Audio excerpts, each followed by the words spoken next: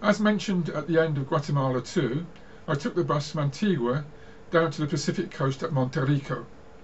The road went past the site of the massive explosion that destroyed large areas on this side of the Fuego volcano and killed dozens of people.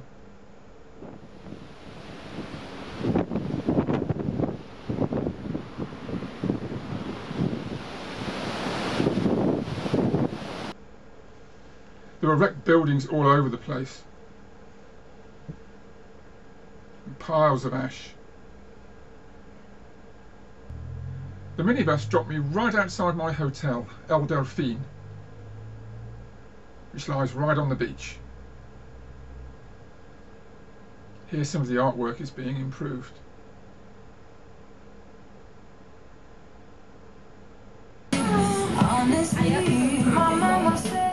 This is the view from the recliners at El Delfin, a Pacific sunset.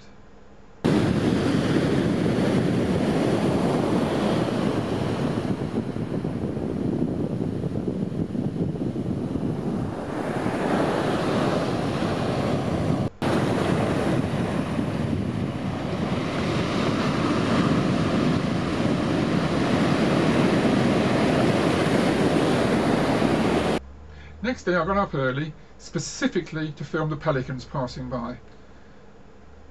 The locals call these the Monte Rico Air Force. I just love the way they seem to rise effortlessly above the waves, often without even flapping their wings.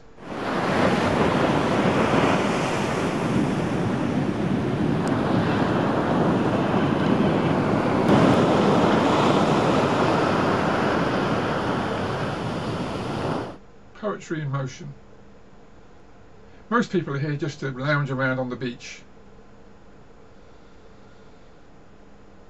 The nearer you were to the coast, the more expensive the food was, so I walked inland to eat where the local people ate, at this little restaurant. Doesn't look very great, but the food was very good. This was my breakfast hangout. All over Guatemala, you can buy really good chips or French fries from roadside stalls like this one. And this is what I usually had for a lunchtime snack at the hottest part of the day.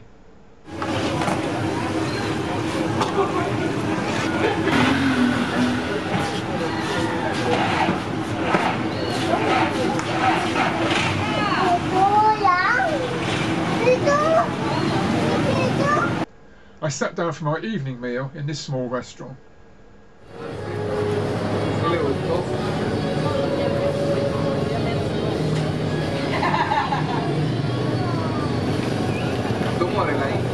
After dark there wasn't really much to do, so I used to enjoy strolling down the streets, looking into the shops and just soaking up the hot tropical feel of the place.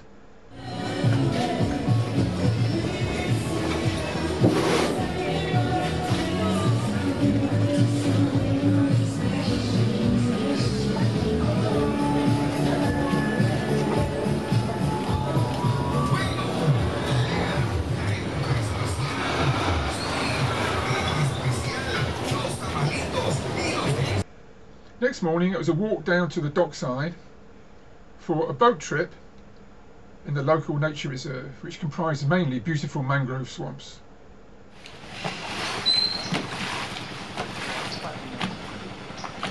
There's a fairly frequent service of ferry boats, both for people and for vehicles, up the local canal.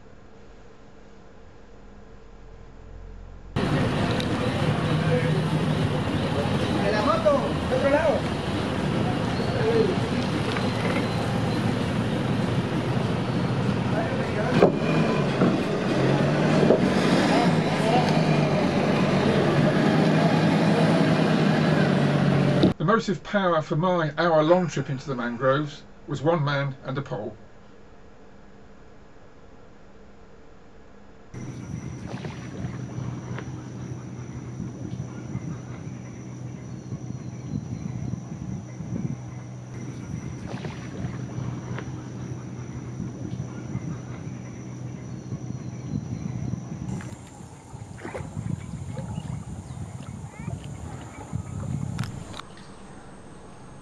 Note the typical stilt roots of this species of mangrove tree.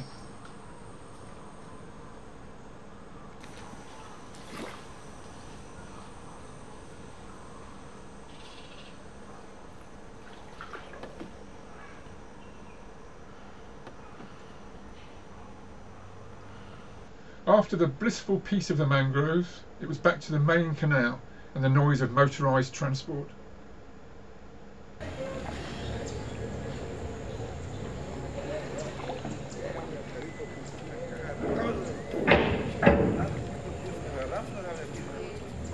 After backtracking to Antigua, I made the long journey eastwards to Rio Dulce and the hotel backpackers.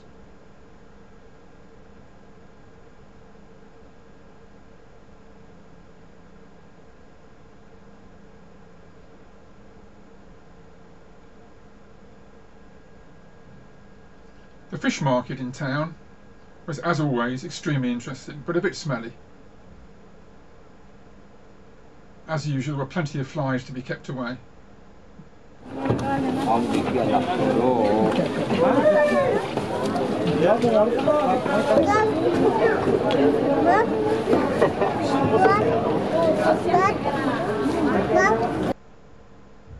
On the main street, there were the usual food stalls, crowded into the side, right next to the main road where huge trucks were constantly passing by.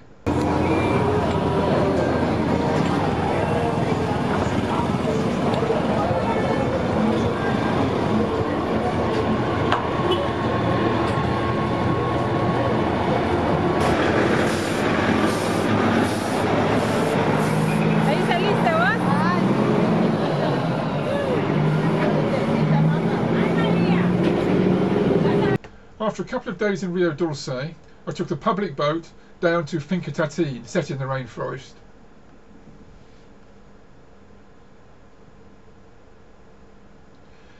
Before heading east towards the Atlantic, the boat first of all heads west towards this fort on the river, the Castillo de San Felipe.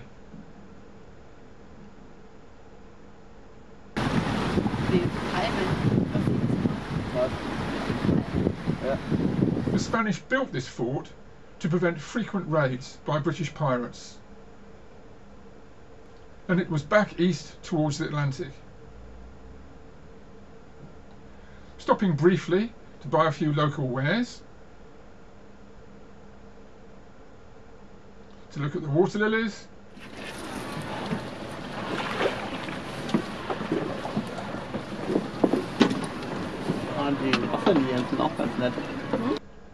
and the warm springs that bubble out into the river here.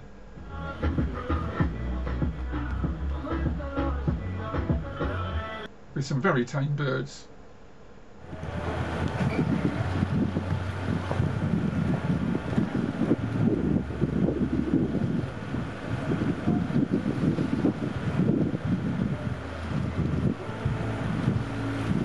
And so to Finca Tatin, beautifully situated in rainforest on a tributary of the Rio Dulce.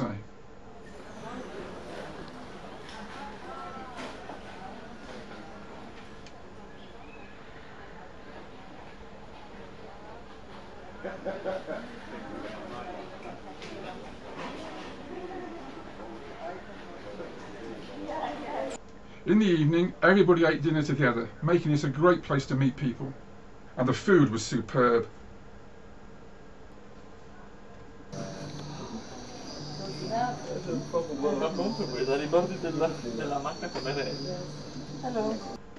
Insects were generally in very short supply in the forest, but there were some butterflies right outside my dormitory.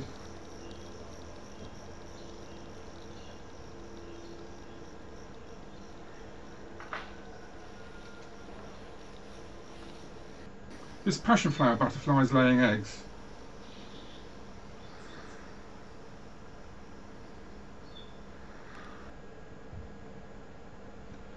And this bug is just looking extremely unpleasant. It's chemically defended and warning everybody keep away by its bright colours. Most people associate nectar with flowers, but some plants produce nectar on their leaves, designed to attract defending insects such as ants. These little green bowls here contain nectar which attract the ants. They spend all their time on the plant, and then if any enemies arrive, such as caterpillars or other plant-eating animals, then the ants will drive them away. See how the ant is eagerly dipping its jaws into the nectar-filled bowl.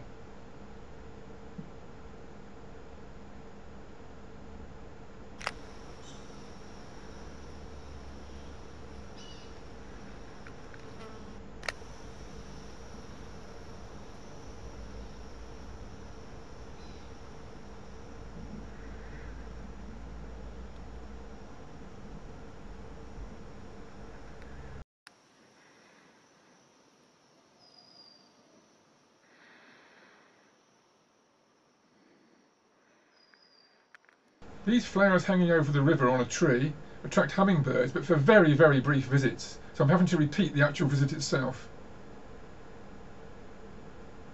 There's one. And we see it again. Next day, downriver towards the Atlantic and the town of Livingstone.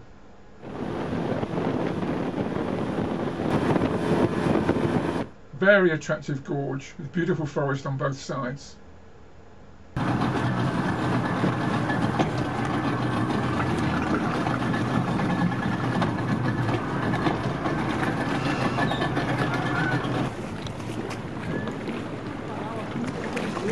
Near where the boat docked, they were drying fish and also salting it.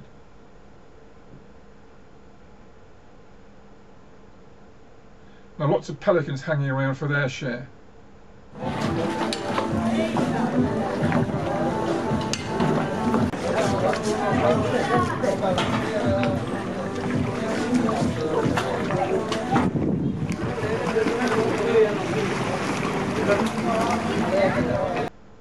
The brown birds are this year's juveniles. The white bird is an adult.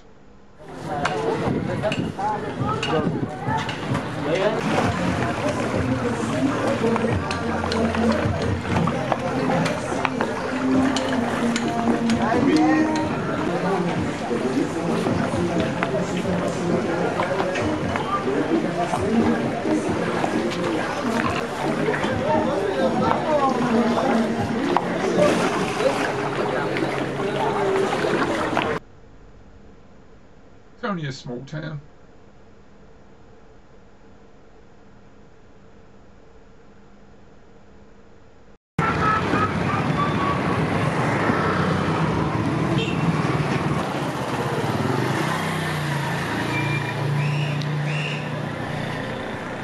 And it was back to the boat dock for Finca Tatin. And the arrival of a quartet of backpackers who'd kayaked down to Livingstone. We would take them back in our boat, towing the kayaks behind us, but not without first stopping for some fuel.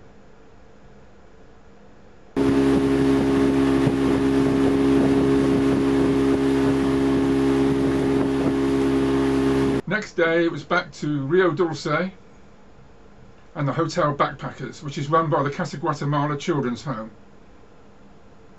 Sitting on a bench in front of my dormitory, I watched the sun setting.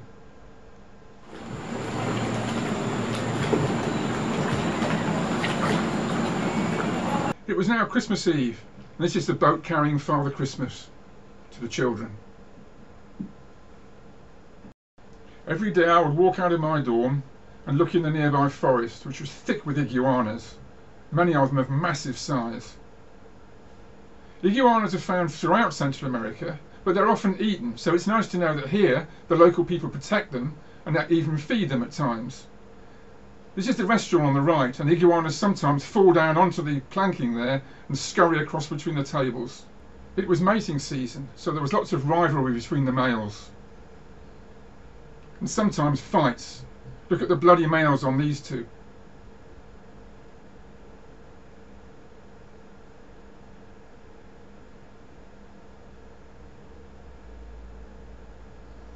The winner displays to his rival.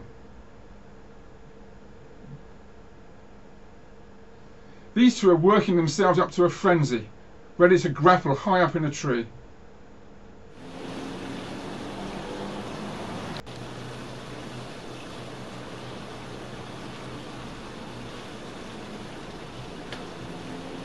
They can fall as much as 20 meters out of a tree without hurting themselves.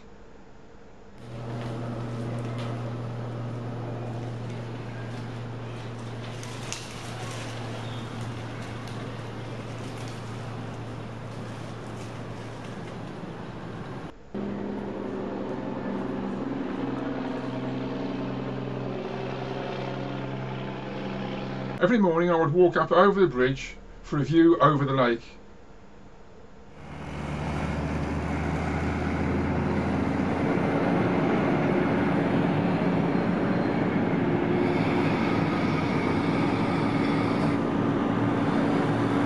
And and also to see the cormorants flying from a roof near the hotel up under the bridge.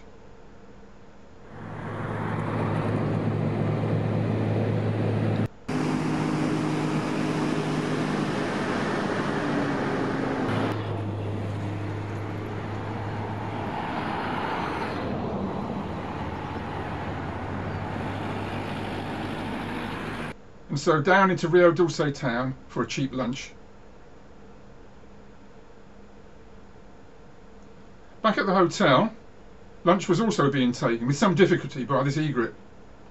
He just couldn't manage to swallow this fish.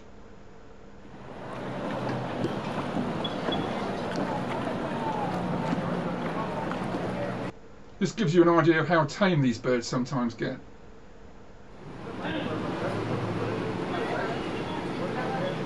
It finally managed it, and you can see it going down its throat.